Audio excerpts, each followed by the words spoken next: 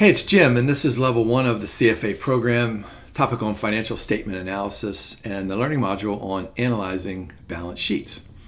Sometimes the Institute is subtle, sometimes the Institute is not so subtle in identifying important testable concepts within a learning module and even within an entire topic area. I'm not sure which it is in this reading. Let me tell you what I'm thinking here. In that very first paragraph, we are told that as good financial analysts, we ought to be able to evaluate a company's liquidity and profitability and operations. And to do that, we of course can use the traditional evaluation of the balance sheet accounts and then the subsequent ratio analysis, which is a focus, the bottom third or so of this learning module. But then the Institute says we need to worry about intangible assets. We need to think about things like copyrights. We need to think about things like goodwill and how those intangible assets, which by the way are super difficult to measure and quantify, how those intangible assets can impact the ratios. Now, when you look at the 15 problems at the end of this learning module, you'll see that about the last 2/3 of them are ratio questions. But most of them are, let's go ahead and calculate the ratio, or let's go ahead and interpret the ratio. But the middle section of this module is a focus on intangible assets. And so we're told that we need to be able to extract the value of those intangible assets and recompute the ratios so that we have a better understanding of the physical assets and the ability of the firm to generate sustainable operating cash flow. Now, the reason I was a little confused about whether or not I'm hit over the head with a feather or a rock is that the Institute doesn't ask us to do that mathematically with intangible assets, but asks us to do this from a non-quantitative perspective. So on the exam, look for some good ratio calculation questions, but then look for some questions about intangible assets and how they change in value over time. All right, so let's go ahead with that knowledge. Look at the LOSs. Notice that we've got 4 action verbs explaining tangible assets. Whoops, sorry about that. Intangible assets, goodwill. Then we'll look at some financial securities. Very short conversation on non-current liabilities. And then we'll end with common size balance sheet and financial ratios. And those are the traditional financial ratios. All right, begin with intangible assets. I'm guessing that you know this: patents, licenses, trademarks, non-monetary. But I think the most important part of the definition is what comes next after the comma there: has no physical substance, right? If we're Milton Hershey, what do we have? We have all these chocolate making machines. But a patent, you can't really look at it. You know, a license, I mean, a trademark, you could see a trademark, but you can't really pick it up and hold on to it. So a non-physical substance. And the last part is important. It's able to be identified. Now, the Institute is fully aware that we have this U.S. Financial Accounting Standards Board, and we have this International Financial Reporting Standards Board. And what these two groups, they want to agree on everything. They pretty much have an idea that, we're getting closer and closer and closer so that we should have one standard. However, there are little odds and ends over which they don't agree today, and perhaps they'll never agree. So we need to know, as good financial analysts and as good test preparers, we need to go ahead and know the difference. So what are we doing? So look down at the very bottom. US GAAP, remember, this permits the cost model only, but the international people, they allow the cost model or the revaluation model. Now, they ought to put the revaluation model in parentheses because you can only use that if there is an active secondary market for the intangible asset. So think about it. Is there an active market for patents? And well, the government gives these things. Is there an active market for licenses? Well, no, the government gives these things. Is there an active, secondary market for trademark? So there's probably not an active market for the intangible asset. So I would remember that just as a sentence that might help you on the exam.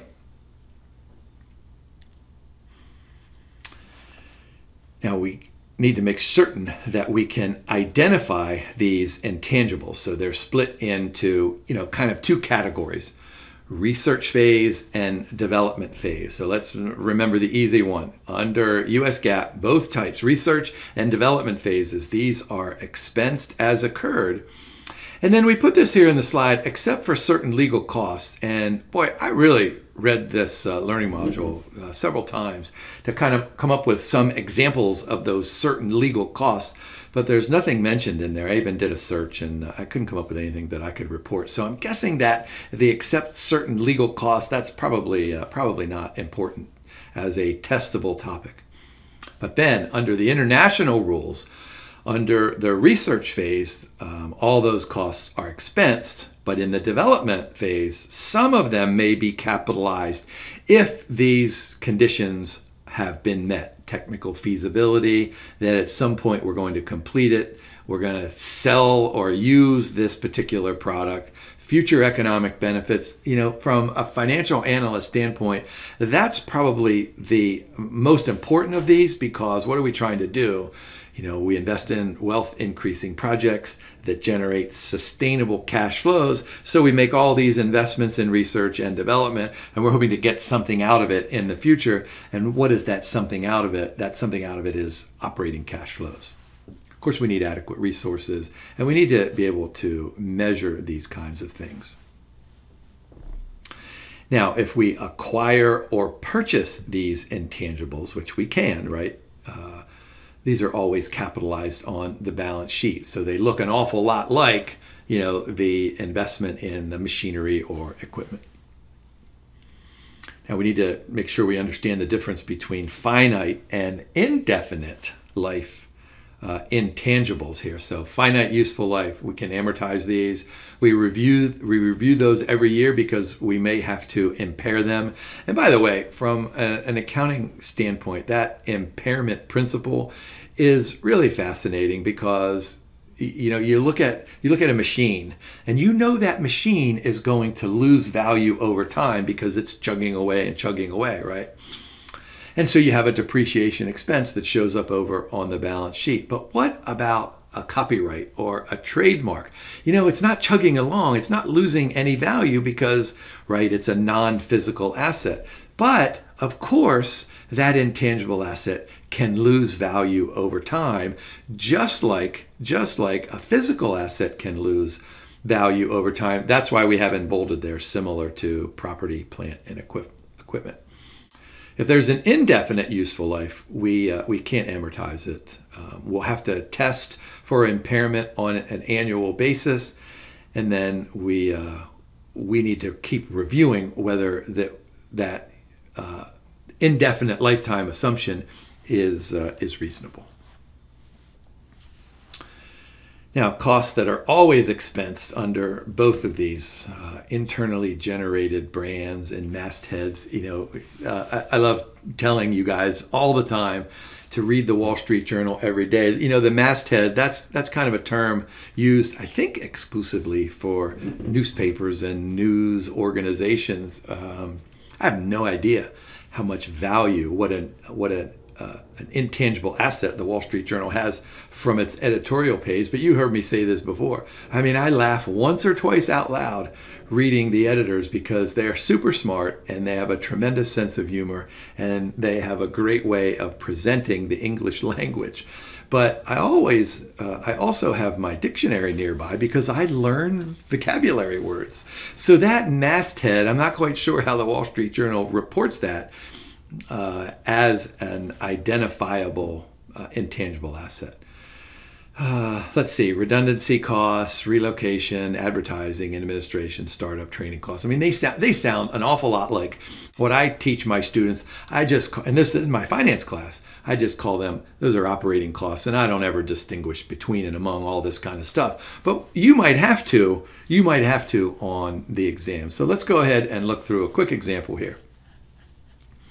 We have two ongoing projects: hydrogen fuel cells. It's in the research phase.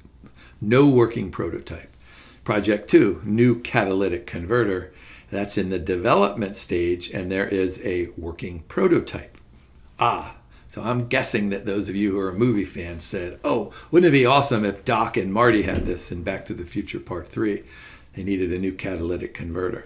All right, so here we have Project 1 and we have Project 2. So the question is, where do these things, where do these accounts, where do these costs show up? Should they be capitalized and show up over on the balance sheet, or should they be expensed and show up over on the income statement?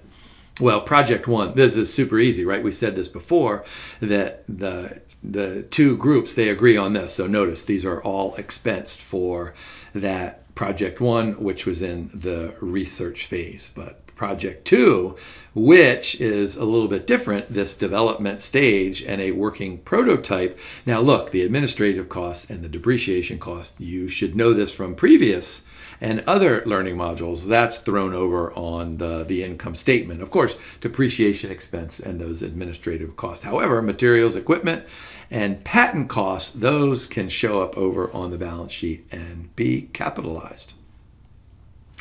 Notice down the bottom we have a teardrop point. Remember, overhead and depreciation always expense.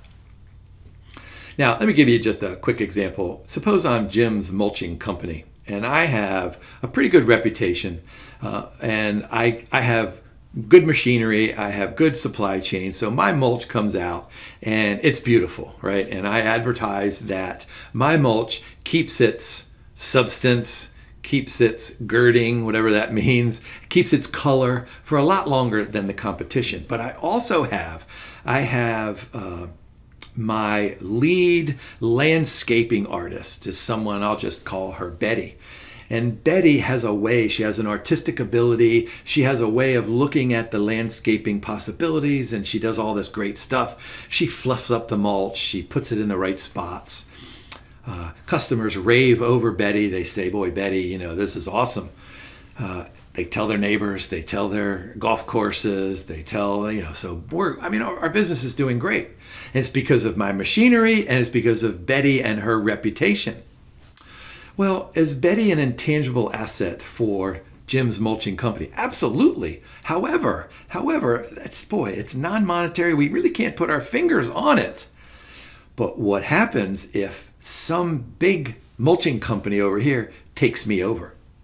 And suppose my market value is like $100, and this big mulching company takes me over and pays $200 for my company.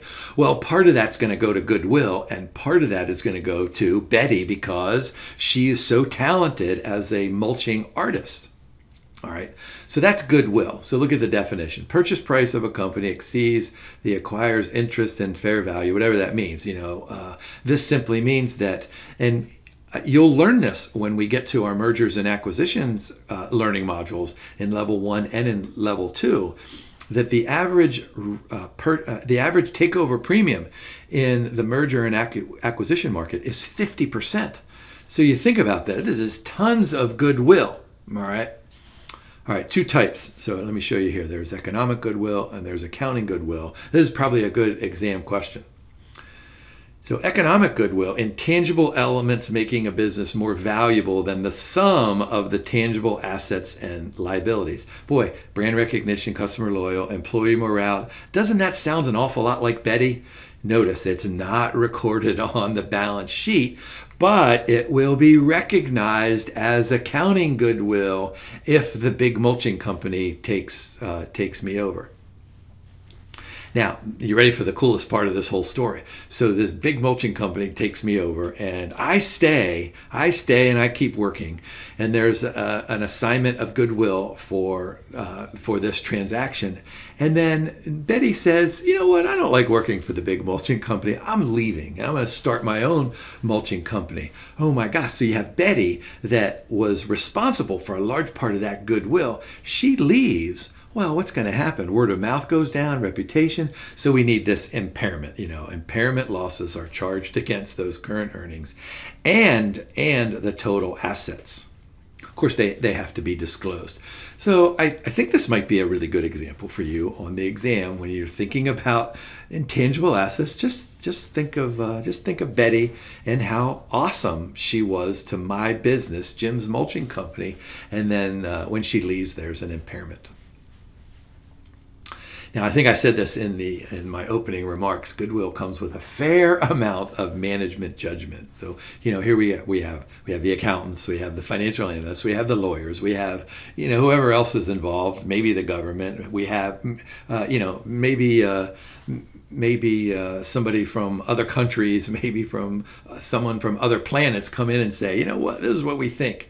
So once we decide on this number for an intangible asset goodwill, well, then we need to figure out what it means to the larger floor of the New York Stock Exchange, right? So big mulch company takes over Jim's mulching company, and it's competing with the Pacific Mulching Company. So these two companies now are trading on the floor of the New York Stock Exchange. Boy, we need to figure out how can we make a fair comparison of these two companies. So look at that third bullet point there. This is what I was saying earlier about the feather or the rock. So analysts often remove the impact of goodwill for a better comparison. Wow.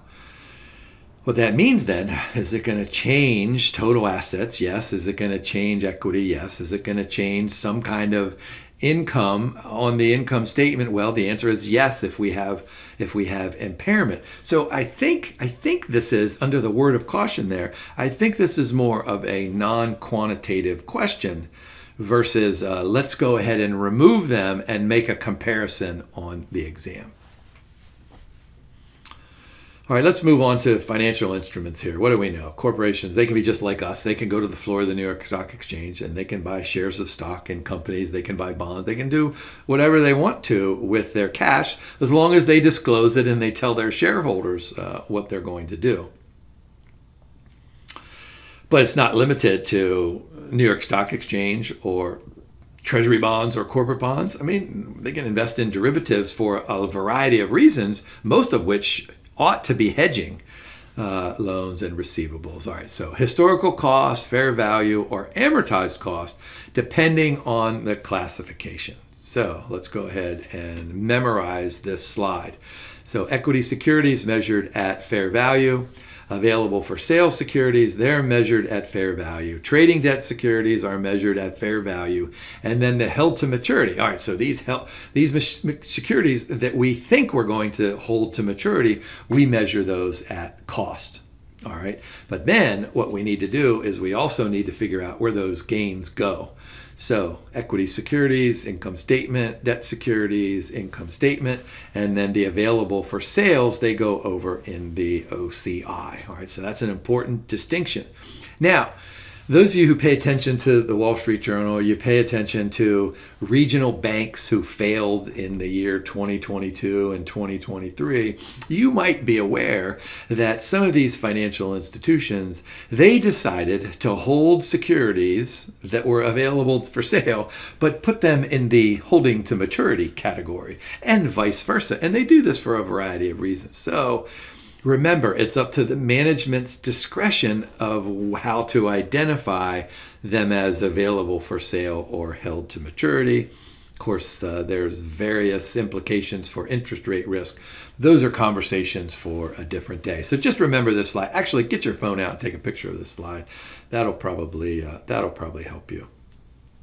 You have your phone out, go ahead and take a picture of this slide. The international standards, so at amortized cost, there's the held to maturity debt securities measured at fair value. Those are debt securities and equity securities, and then measured at fair value, but through the profit and loss. So remember back here, we went through that other comprehensive income for the available for sales. We do that over here in that middle for debt and equity securities. Non-current liabilities, these are typically sound an awful lot like bank loans or bond issues. So the initial measurement, they're recognized at fair value. But then we need to worry about those amortized costs. Remember, in your very first financial accounting class, you had conversations about bonds that are issued at premiums or discounts, and you had to go ahead and record the journal entry for the amortization of the bond premium or the bond discount. Now, of course, you won't have to do a journal entry here, but you'll need to know how it impacts the financial statements. So we've come up with just two simple examples here. So if we issue bonds at par value, there you go, look at the top, there's 10 million.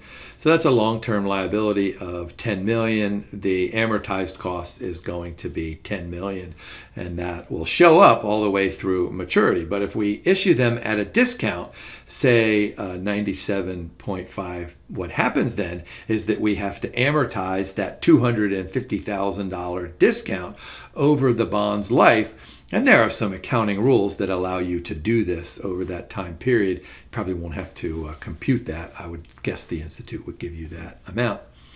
But notice down at the bottom there, that's still reported as a liability of $10 million because that's what the firm owes. Now remember that sometimes a firm presents financial statements for one person and presents a different set of financial statements for another person. And this one person over here might be the government, and this other person over here might be you and I as regular old investors. And so inevitably, there are going to be differences between important accounts in those two sets of financial statements. The great example of this is depreciation. Maybe the firm uses accelerated depreciation for the government so that it pays a lower tax liability, and maybe it uses straight line depreciation to report to the regular old investors. Well, that means that when that accelerated depreciation method reverts, then we're going to have to pay more taxes in the future. And so look at the very bottom. That's a deferred tax liability is set up because we know we get the tax break today, and we know that we're going to have a non-tax break in the future. And of course, this works. I mean, depreciation is the great example, but it also works in the same fashion for amortization, what we've been talking about, and depletion of natural resources. Now let's go ahead and ask ourselves the question. Let's go back to my example. So here's the big mulch company, and over here's the Pacific Mulch Company. But the big mulch company is worth 500, and the Pacific Mulch Company is worth 300. So how do we go ahead and try to make some kind of an evaluation for comparison purposes of 500 versus 300? You know, is bigger always better? Maybe it is, but sometimes it's not. All right, so this is what we come up with, this common size balance sheet. Notice the second teardrop point. We're doing this for analytical purposes. This is not an accounting requirement. What we can do is we can do this vertically, or we can do this horizontally. Let's go ahead and look at Nike here. So all we're doing is turning these things into ratios. So cash and cash equivalents, whatever that number is, it's 26.64% of total assets at the bottom. Notice total assets are 100%. So with the common size balance sheet and income statement as well, it allows for us to take a look at a couple of things that we typically can't see, at least at this subtle level. We can compare Big Mulch Company with the Pacific Mulch Company, but this is important here. We can also do a trend analysis for both of those companies.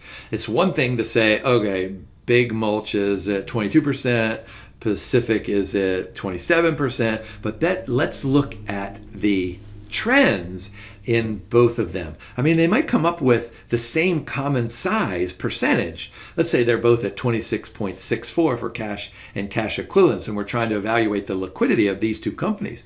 But if we look at the trend in the common size over the last 5 years, maybe Big Mulch is trending this way, and maybe Pacific Mulch is trending the other way.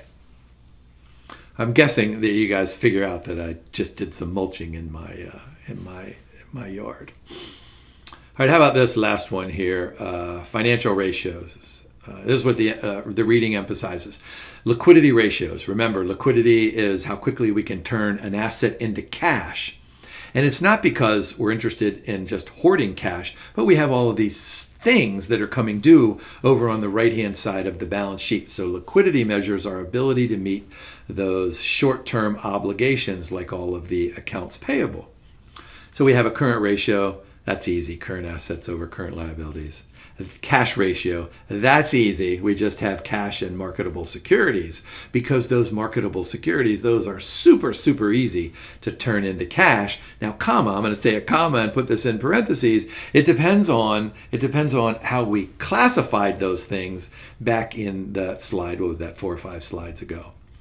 And then we can do a quick ratio where we can do the cash and the marketable securities and the receivables. So we're kind of taking out inventory.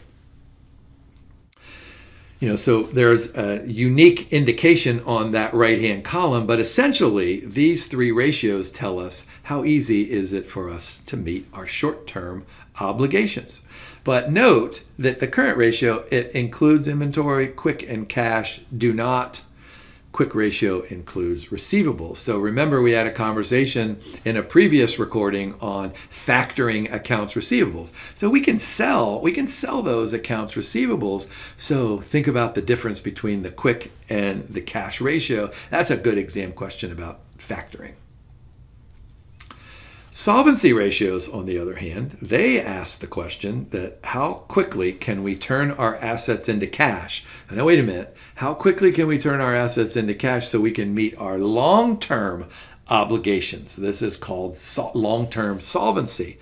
Now, the part of this is how quickly can we turn our assets, our product lines, into operating cash flows. So that's kind of the backdrop of these solvency ratios.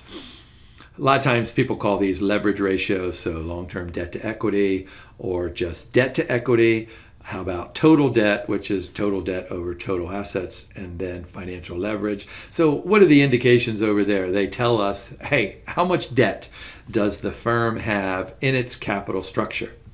A firm has this much debt, has very little threat of insolvency or bankruptcy. A firm that has this much debt has a bigger chance of bankruptcy or insolvency. However, we need to put them in numerators and denominators so we get them in relative terms.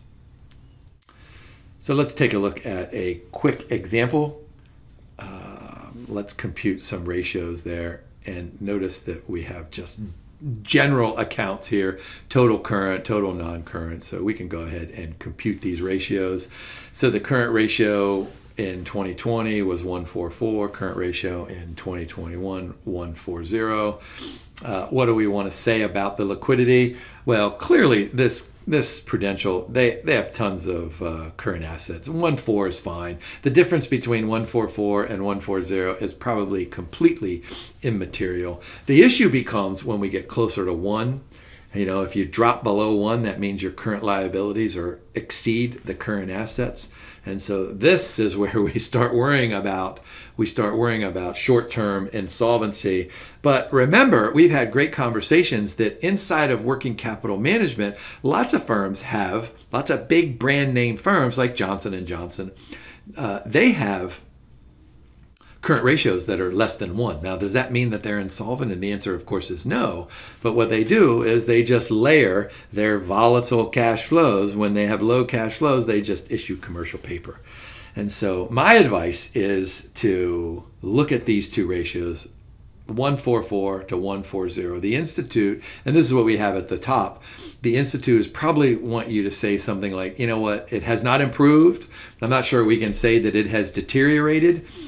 If I'm creating this question, I would have put some numbers there that in 2020, that would have been 144. And then in 2021, I would have said something like 1.04. Oh boy, that's a drastic reduction in liquidity. So then we probably have to worry about liquidity. Total debt ratio, 2020 was 67.2, and now it's 67.0. What are we saying? That its reliance on debt financing pretty much hasn't changed. The Institute wants us to say something like it has not reduced its reliance on debt financing. So here's the idea that our product lines are generating lots and lots of cash. We can make our interest payments, but then we can also reduce the principal payment in the bank loan or the bond issue, and we haven't done that. And that takes us through these LOSs. What sounded like a really dull learning module turns out to be at least fairly interesting. Go ahead and nod your head if you agree that this was fairly interesting. Those of you who are accountants, you are probably doing high fives and handstands behind your desk. Anyway, I want you to go to those 15 problems at the end of the learning module. You'll need your calculator. You won't need your financial calculator, but you'll have to do a bunch of ratios, and you'll have to explain and interpret. I'm guessing you can do those in under 20 minutes. Hey, thanks for watching. Have a great day. Go mulch your front yard. And hey, good luck studying.